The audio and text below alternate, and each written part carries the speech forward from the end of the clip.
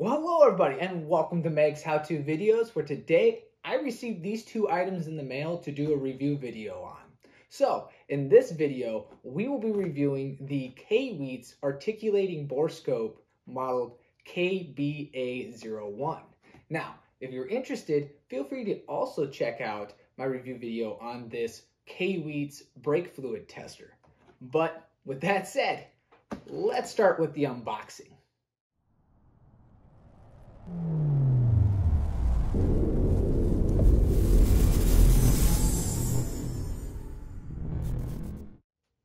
Now, when it comes to the unboxing, I like to address that whenever a company puts the image of the product on the box, I always feel like it makes the product seem more high-end or more expensive than what it probably really is, as well as it's more of a overall more professional look to it.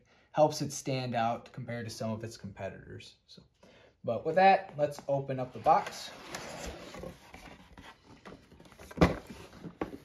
All right, so first thing I noticed, it comes with a case. So pull the case right out of the box. That's nice. Move the box. All right, so let's open this sucker up.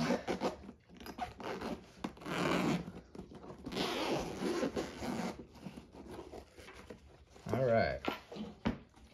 So first things first, let's look at the manual. If you want to read it, feel free to pause the video, but I'm going to flip through this really quick. So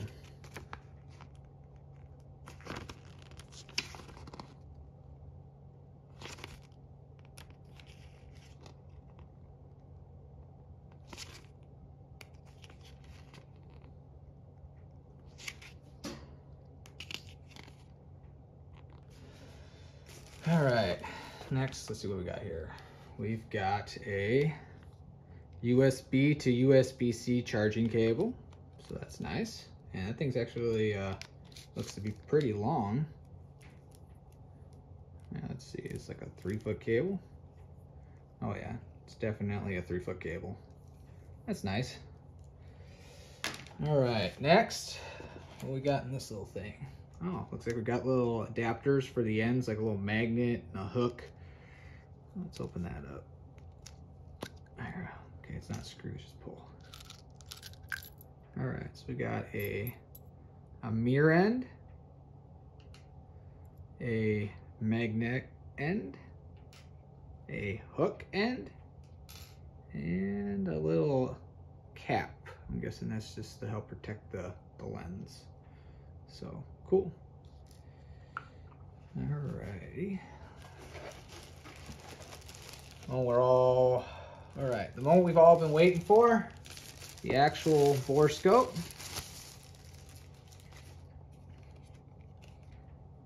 So it's got a nice size screen. Put my hand next to it. There you go.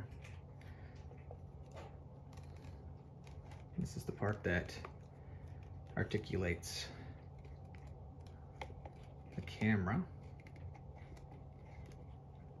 Actually, doesn't have too much resistance, so it does rotate pretty smoothly. But yeah, there she is. All right, so what are some reasons that you'd probably want to have a borescope? Well, if you end up losing something in a very tight spot, it comes in handy being able to visually look through and see if you can locate the item. A good example of this is whenever you tend to like lose jewelry down a sink. Oh my goodness, it just went down the drain. Now you gotta figure out how you're gonna fish it out. Now you could try grabbing like a pair of mechanical fingers or a magnet or a stick or something or a hanger and try to shove it down there to try to fish it out. But why do that when you can literally visually see where that ring went? Down the drain.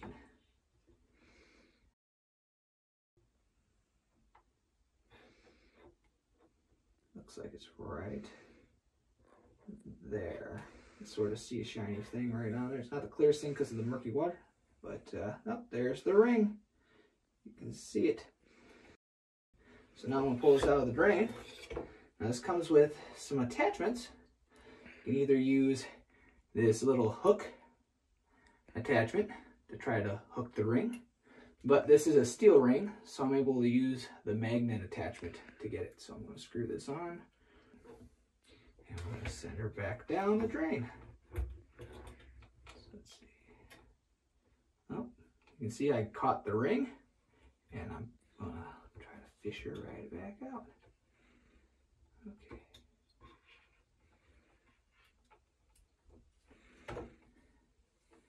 And there we go. So when it came to the borescope, you can see it recovered the ring with no problem. But besides recovering items, you can also use it to inspect areas that you wouldn't normally be able to see. For example, I used it to look underneath the couch here to help locate our runaway guinea pig. There you are, Winston. I found you. Or I used it to locate this coolant sensor that was on the backside of an engine that was in a very tight and hidden area. Besides that, I was also able to use it to inspect parts of that engine that I normally would not be able to see. With that said, hopefully you're able to see how important or how beneficial having a borescope could be. Well, there you have it. Now that we're all done testing out this borescope, it's time for my favorite part of the review video, and that is the actual review. So I'll be rating this product on a 1 to 5 scale, 1 being the worst, 5 being the best, over 4 different categories. All right, so the first category is appearance. And honestly, this thing sort of got a elongated, awkward looking shape to it. But it's not so bad, because compared to the other ones, it's usually just a rectangle, but this thing's got a nice handle that fits pretty comfortably in one hand and is easy to operate with one hand. And that's what you need, right? So awkward, shape aside, it's not bad.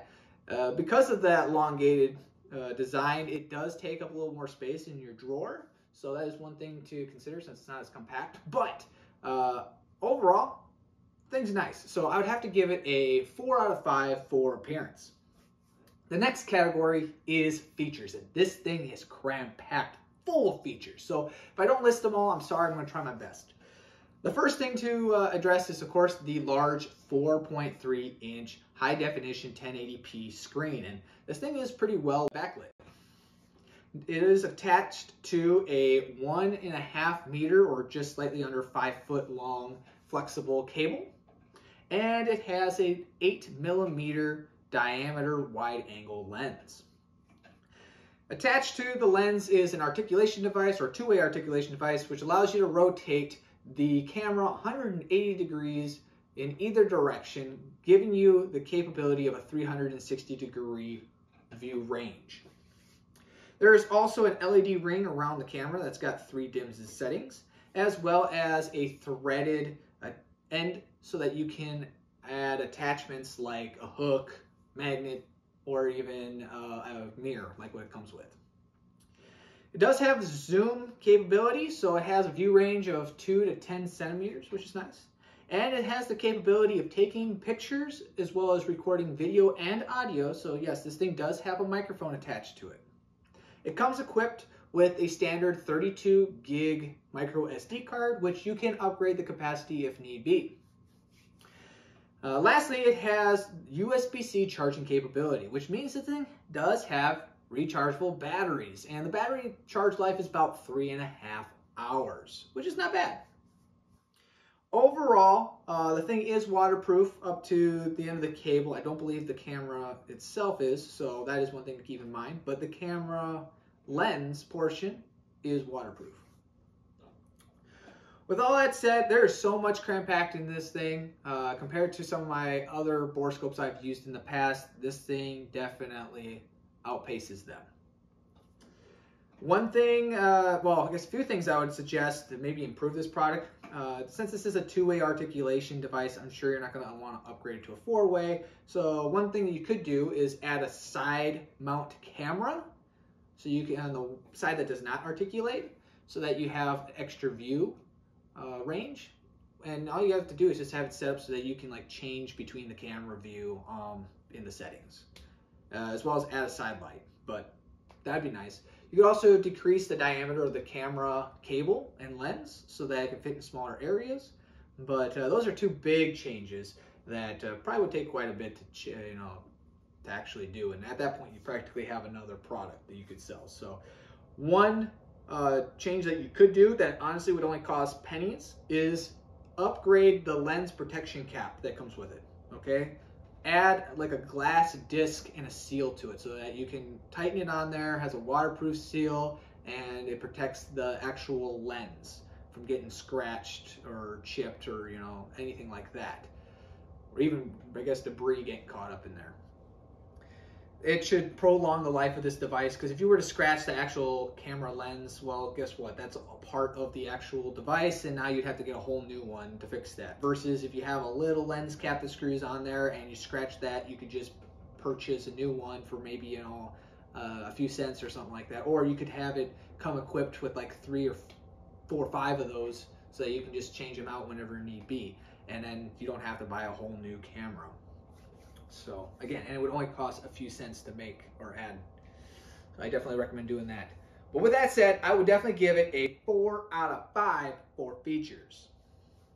The next category is price. And currently online, this thing is listed for just under 120 USD, which honestly, compared to its competitors, is right in that lower middle range for price. And I mean, I don't know what the other competitors have for features, but based off of what you're getting, it's definitely worth that price, all right? I look at some of the higher end ones I've worked with, and they don't even have as many features. Like the Snap-on one I have at work, that was almost like $1,000. We just recently replaced the camera on that thing, so it's like it's brand new, and this thing outpaced that. So I would definitely give it a 4 out of 5 for price.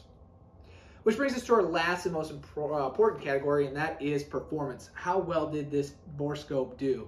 And I mean, look through the test footage. It did its job. All right, it was able to fit down the sink and recover the ring. It was able to search underneath the couch to find the guinea pig, and articulation worked. It was a little tricky to get used to, but once you figure it out, it's not bad.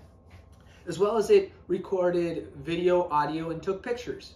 And so overall, it did what it needed to do, okay?